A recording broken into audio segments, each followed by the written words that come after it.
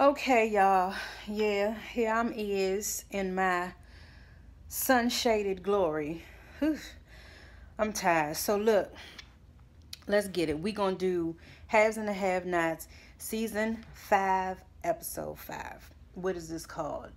Brilliant lawyers lurking. Tell me about it. Okay, so the episode starts off. We are at the Artesian. Candace and Jeffrey are waiting on Miss Veronica to show up. So they sitting there at the table. Candace and Jeffrey, they talking, going back and forth. And Jeffrey's like, I'm just gonna give in to Veronica. I'm just gonna do what she want me to do. I'm gonna marry Melissa. I don't have no other choice. Candace is like, nah, Jeffrey, you can't do that. She wants something. She got something up her sleeve. She did this. She bring the police to us.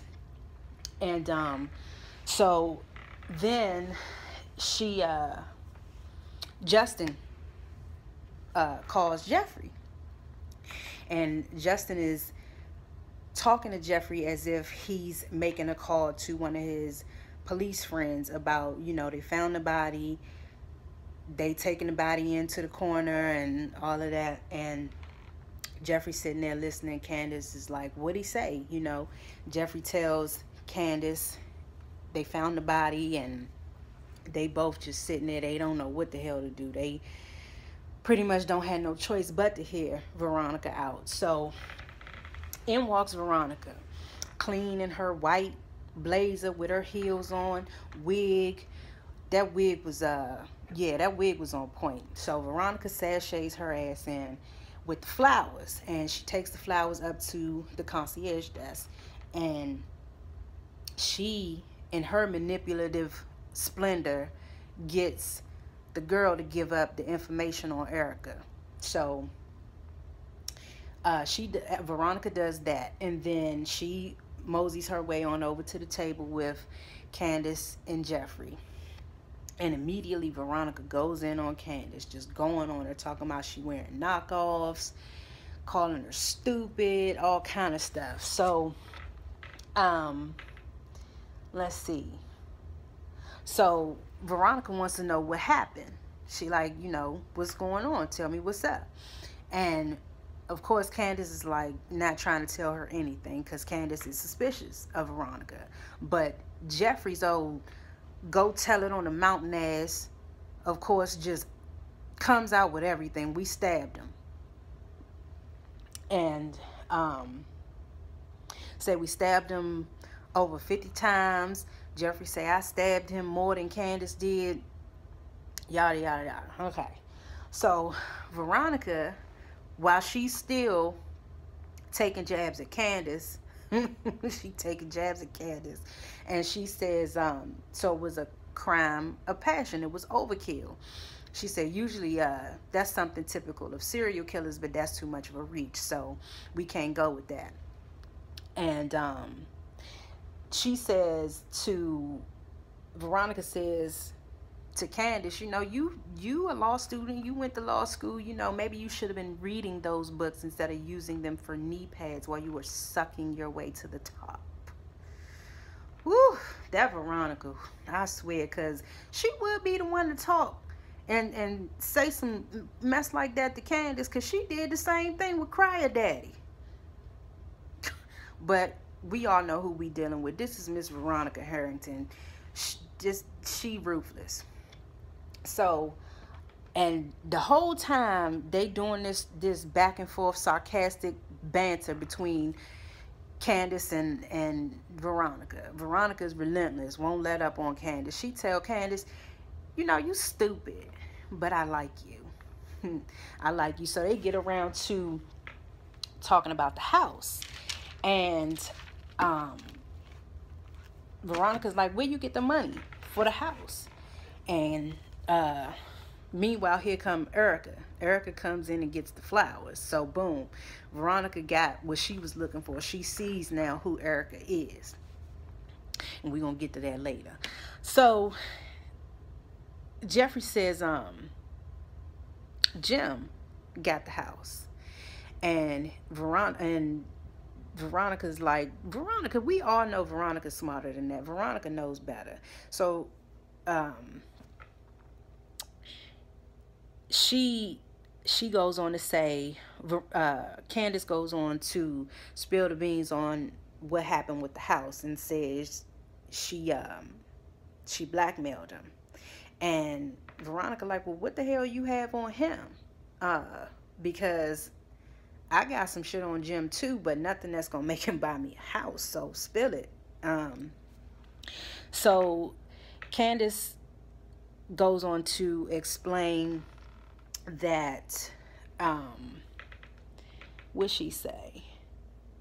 So okay, then once it comes out about the house, Veronica's like, okay, both of y'all give me $1. Give me $1. Give me $1, because y'all have to hire me as your attorney. So give me $1 and give me the keys to the house.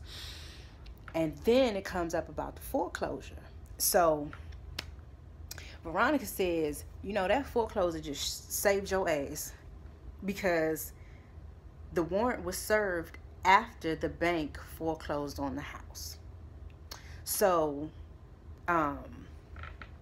you know, and Candace also told Veronica about Mr. Bowman at the bank.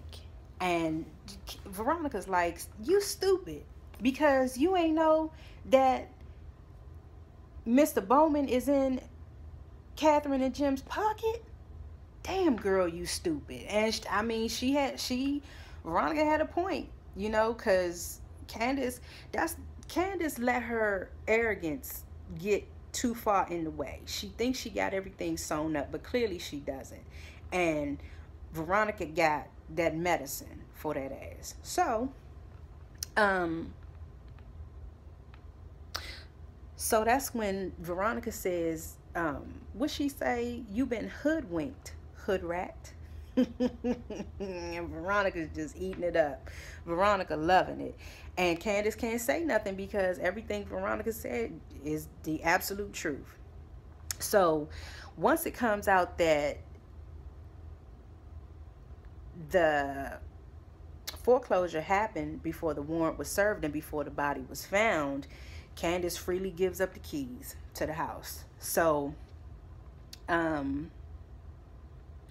then that was pretty much that whole exchange.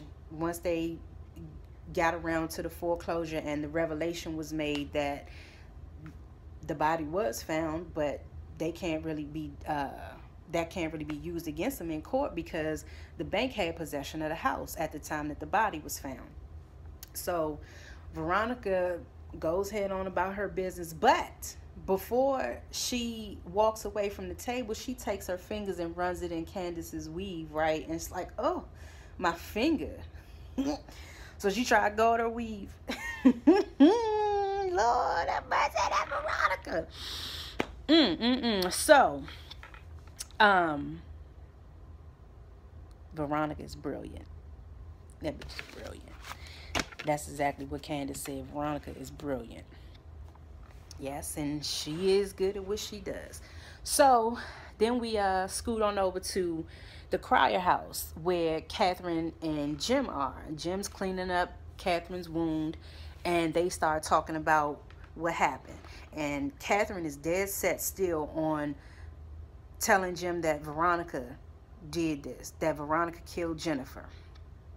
And Jim just starts drilling Catherine, just poking all kind of holes in her story, like asking her questions about the gun, how did Veronica get her hands on the gun, talking about ballistics, trajectory, all of that. So, you know, and Catherine is emotional at this point, so she's really not thinking logically. All she's thinking about is the fact that Veronica did this mess to her son, and you know, that's all she focused on. She trying to get back and, you know, get all that anger out about what's happened. You know, Amanda killed herself now, and Wyatt almost damn near killed himself, and she finds out that the person who was supposed to be her friend put a hardened criminal in the cell with her son and raped him after he's been molested as a child.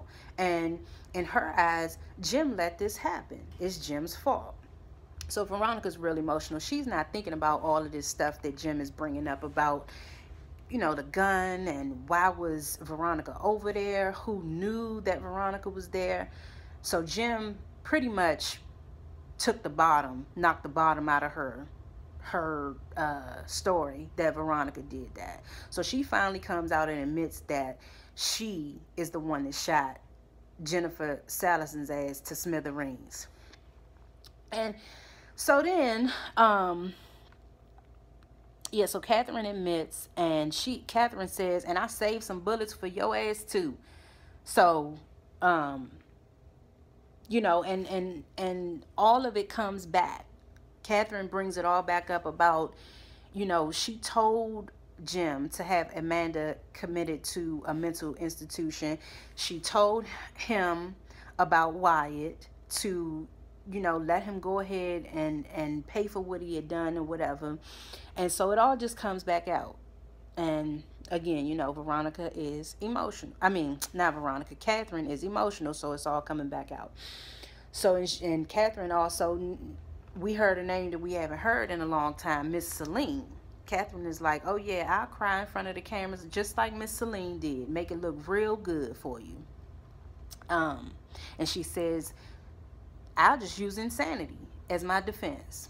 Sound like a good defense to me, so that's what I use. And Jim just like, Jim like, this shit ain't gonna work, so he gonna have to take care of it. So he tells Catherine, I'll take care of it. All right, cool.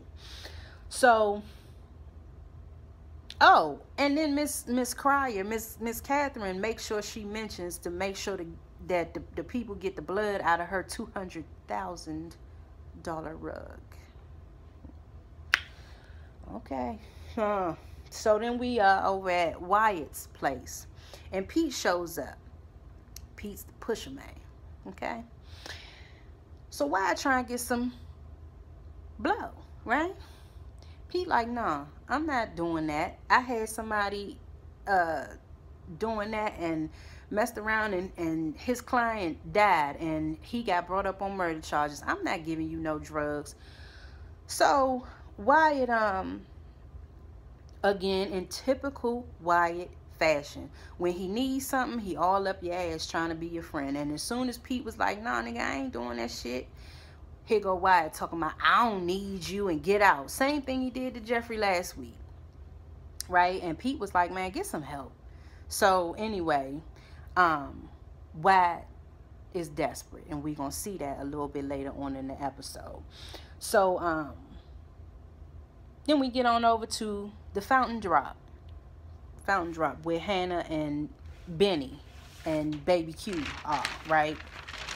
And Lord, I tell you, if I see one more scene with Benny sitting there pouting, damn, Benny, I mean, I know that's your sister and everything, and you messed up over what's done happened, but Benny, he's sitting there at the table, lip all poked out, acting like a big ass baby, shoves the plate of food away, don't want to eat. And I'm like, dang, Benny, why don't you go get you some butt? Just a suggestion. So Mitch calls, and Mitch gives Benny the whole rundown about War now being out of jail, and he's after Candace. So here we go. Benny to the rescue. Benny to the rescue. Benny to the rescue. I don't know what the hell on Benny mind. Benny just so damn gullible. Like, I don't know. I get that's Benny's sister, but for him to just hop up out the chair and ready to zoom out the door to go rescue Candace, I mean, all right, Benny, whatever. So now you about to go up against War. Benny ain't built for that, just like Jeffrey ain't built for this whole 187 situation that he done got himself into. So then we have Wyatt again. Wyatt rolls up on Quita and them, right? Desperate, trying to get some drugs. So, of course, Quita capitalizes on that situation, and she tell Wyatt, what she say? I don't want to hear none of that bitchness. Ooh, somebody get Quita. Lord, get Quita. And so they end up hopping in the car with Wyatt. Quita and her two goons end up hopping in the car with Wyatt and making him drive. So they setting that whole thing up. And then we get back on over to the Crier house where the cleanup is underway. They done mopped everything down, got the body, Jennifer out, and David and Jim are talking. So David is asking Jim what's the plan and what they do with Jennifer's body. David goes on to tell Jim that he had to call Mama Rose, Mitch's peoples. So he done called Mama Rose, and they taking the body over there to Mama Rose's, and they're going to burn the body, and they gonna pin it on one of Jennifer's recent casualties, one of the folks that she put away. So they're gonna set him up to take the fall. So then David is visibly shaken up by this whole situation, and David like, man, I just keep getting in deeper and deeper, like something's got to give, basically. And Jim tells David that Catherine is the one that did it, right? And of course David is like, what? Are you sure? You know, because David is all in. He totally buying what Catherine is selling about Veronica doing this. So Jim is like, yeah, Catherine did it, you know. And Jim is telling David also, you need to talk to Veronica, you know, because Jim pretty much is sure everybody else involved is going to be stable. But we all know Veronica is very unstable. So he like, you need to talk to her. And David like, nah, I'm not talking to her. I'm done with her. Like, I know you think I was stupid for staying so loyal to her, but just the way I was loyal to her before, that's just how much I am done with her right now. So Jim like, all right, well, I'll talk to her, right? So David gets a call as David is leaving the Crier house. David gets a call from Erica, and Erica's like, well, thank you for the flowers. And David is like, I ain't send you no flowers. Erica's like, what? I mean, they right here. What you mean you ain't send me no flowers? And David immediately figures it out. Like, that's Veronica. So David tells Erica to get rid of the flowers. So Erica goes to open the door to get rid of the flowers, and there stands Veronica. Who'da thunk? Right?